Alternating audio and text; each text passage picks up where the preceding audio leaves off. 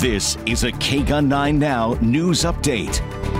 Thank you for joining us. I'm Pat Paris. In your Crime Watch, Tucson police need your help in finding the suspects involved in this deadly shooting at a parking garage on Congress yesterday early in the morning.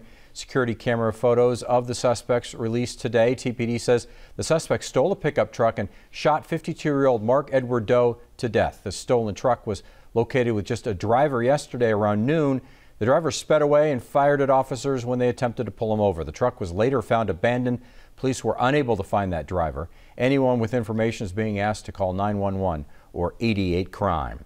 A robot is helping campus police patrol Pima Community College. The robot has been rolling through the downtown campus for a couple of weeks now, scanning for trouble.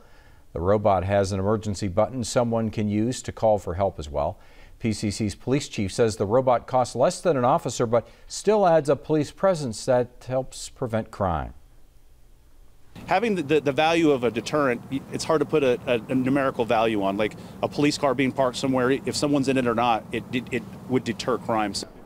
The company that makes the robot says it's sold or leased all around the U.S. To locations like hospitals and shopping malls. The chief says PCC has not named the robot just yet. He says the school may have a contest to give it a name. To weather a strong cold front will sweep across Arizona and bring much cooler air and some rain back to our area. Tuesday will even bring a few thunderstorms with highs only in the 60s. Most locations will see less than a quarter inch of rain with high amounts of possible with thunderstorms forming. Snow levels will drop to 6,500 feet and up to 3 inches of snow is possible above 7,000 feet. Record heat, though, will possibly be here with us by the weekend.